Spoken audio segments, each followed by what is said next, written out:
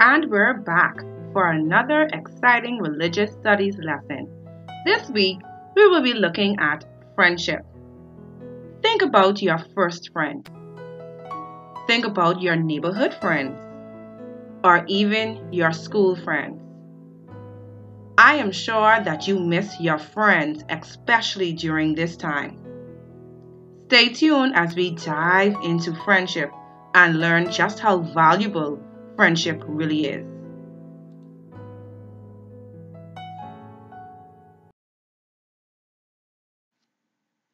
What is friendship?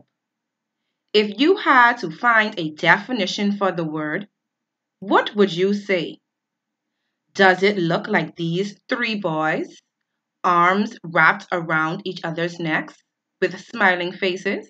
Is that what friendship looks like to you?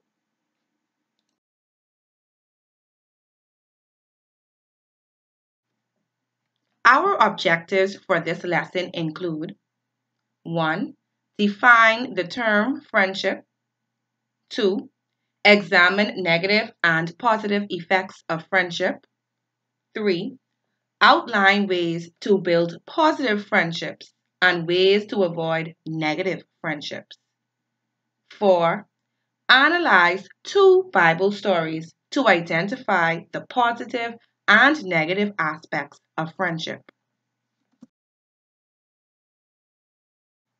Think back on your definition of friendship. What did you say it was? Well, according to the dictionary, friendship is the state of being friends.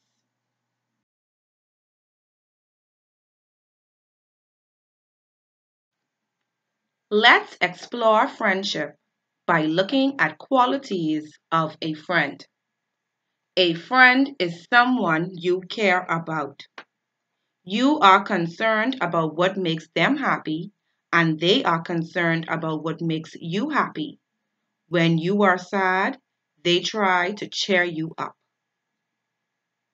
A friend is someone you like to do things with, whether it's playing a game of basketball or sitting quietly in a classroom reading a book. A friend is someone you can trust. If you have a problem, then you tell them. A friend is someone you can rely on. You can count on that person to always be there. Children who have friends are likely to be more self confident than those without friends. Children who have difficulty making friends could feel great distress. This may affect them emotionally or academically. A friend can either influence you positively or negatively.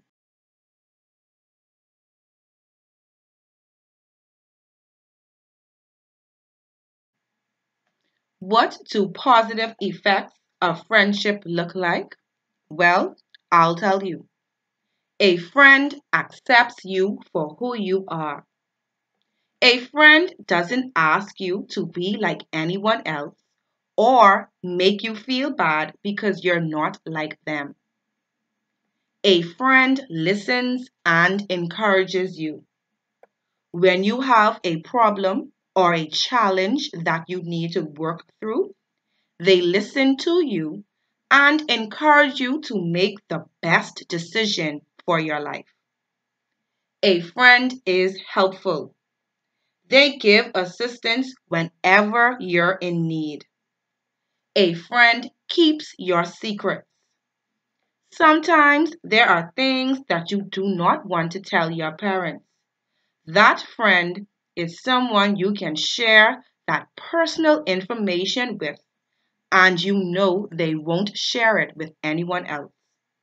A friend is always there. This is someone who is there when you need them and even when you don't need them.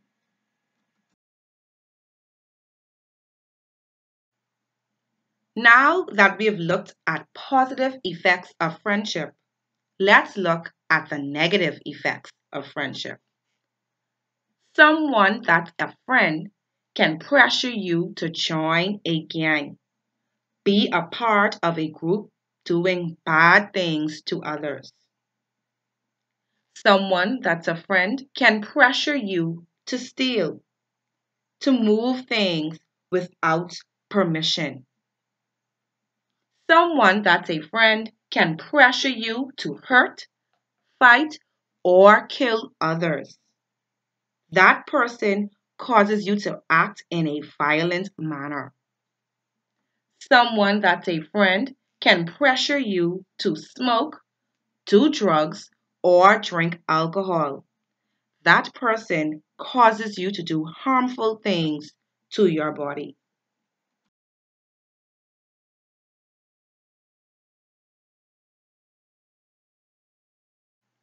Mahalia Jackson states, everybody needs somebody.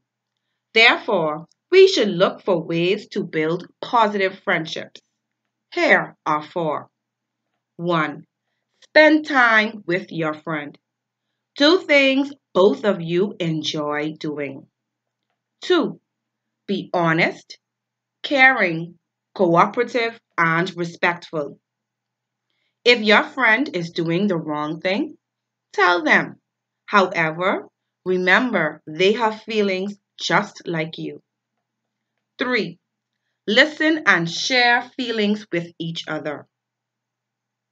Sometimes you may do something that makes your friend sad. Listen when they tell you. Sometimes they do things that make you feel sad. Tell them. Work towards not hurting each other's feelings. 4. Solve problems respectfully. We have to admit, friends will disagree.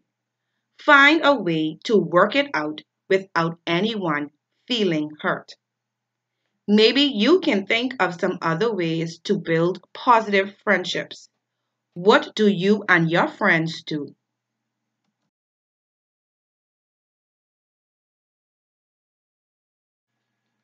Just say no. Here are some ways to avoid negative friendships. 1. Stay away from friends that get into trouble often. It is often said that your name is all you have. Be known for doing good things rather than bad things. 2. Stay away from friends that stay out late. Be respectful of your time. Time lost cannot be regained. 3. Stay away from friends that lie to their parents. Be truthful in your speech, no matter the consequence. 4. Stay away from friends who take drugs or drink alcohol. Your body is the temple of the Lord.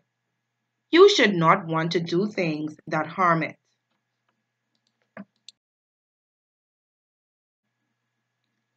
Let's take a look at two Bible stories. The first Bible story is entitled Cheering Job Up.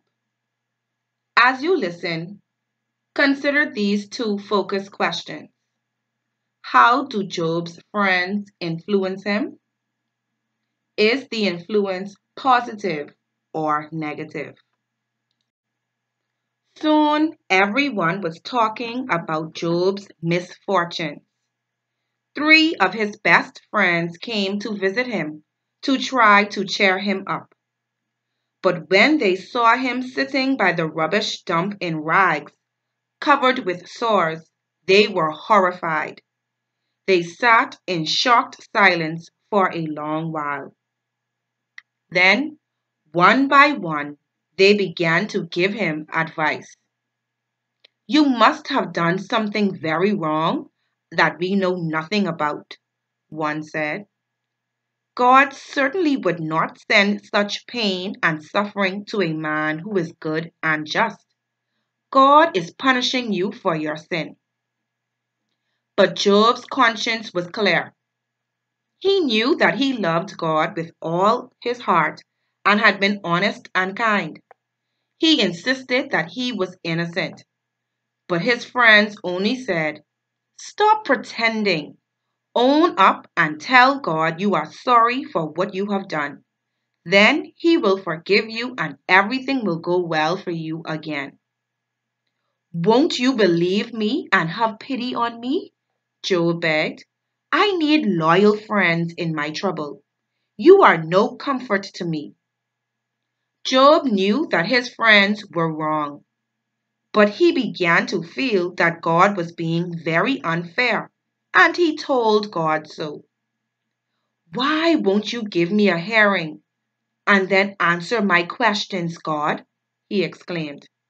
Then a fourth person interrupted. "I've kept quiet until now because I am so much younger.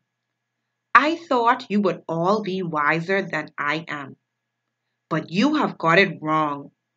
Just look at the stars in the sky, Job. Think how great God is. Can you expect him to be interested in whether you are good or bad?" But the thought of a great, far away God brought no comfort to Job either. If only God would listen to him and answer his questions.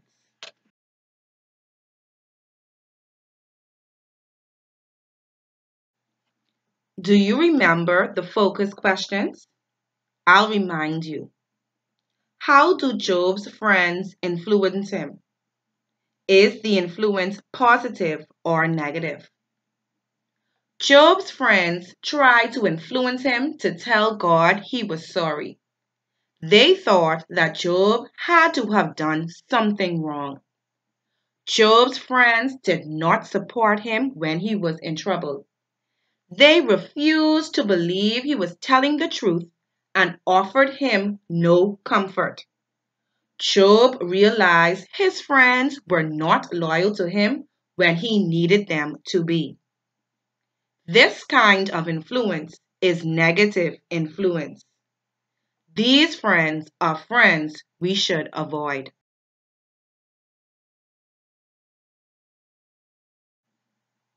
Here is our second Bible story: Four Men in the Fire.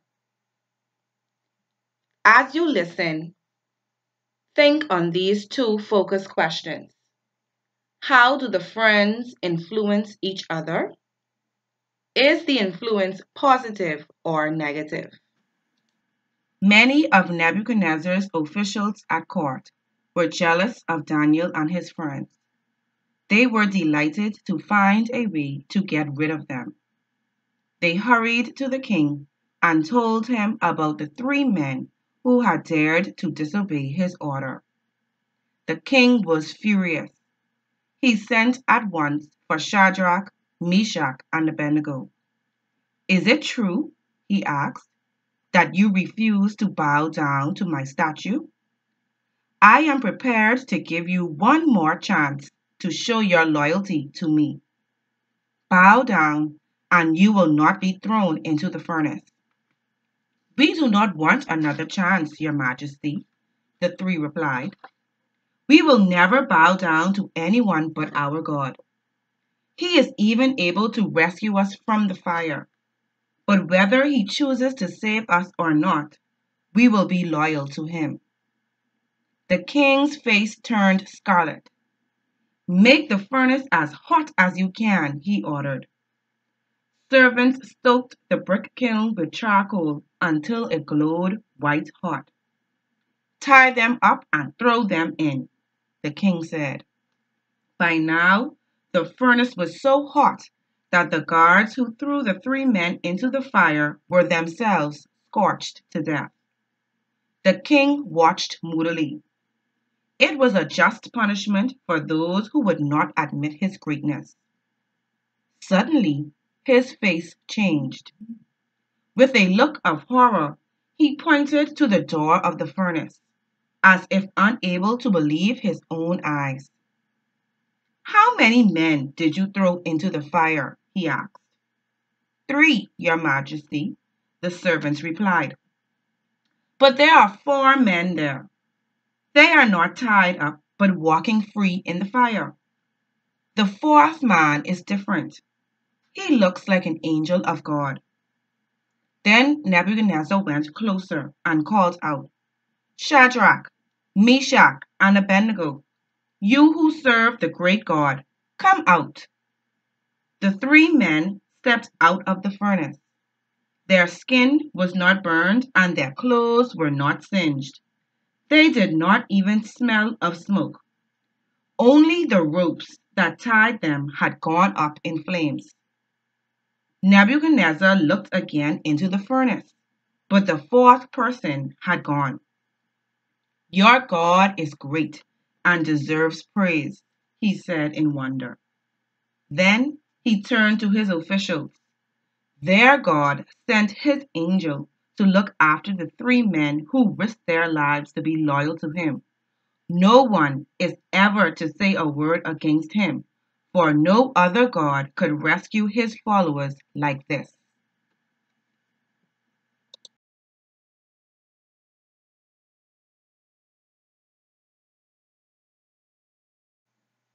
Let's recall our focus questions for this Bible story.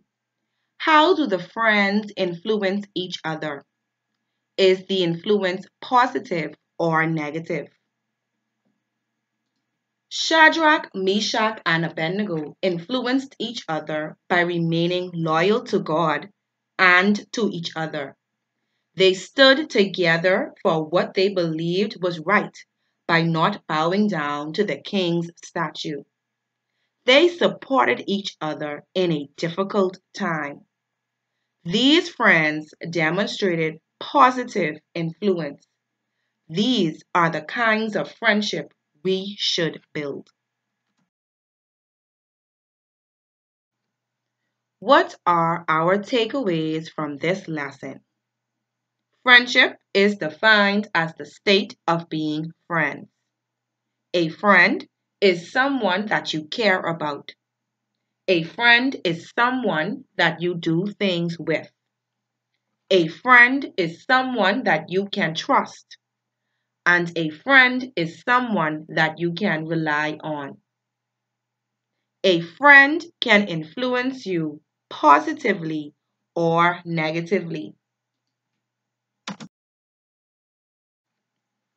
A friend that influences you positively accepts you for who you are, listens and encourages you, is helpful, keeps your secrets, and is always there. We should try to build positive friendships by spending time with our friends, be honest, caring, and respectful with them, listen to them and share our feelings with them, and solve problems respectfully with them.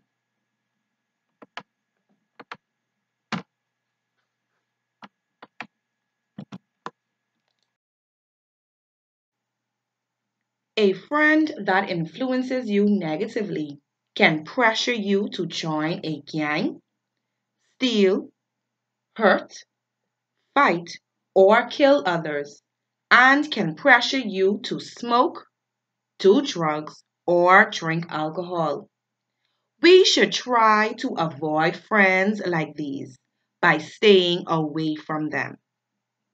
In the Bible story, cheering Job up, Job's friends negatively influence him. They do not support him and were not loyal to him. In the Bible story, Four Men in the Fire, the three friends positively influenced each other. They remained loyal to each other and supported each other. Who is your friend? Does that person influence you positively or negatively? Think on these things.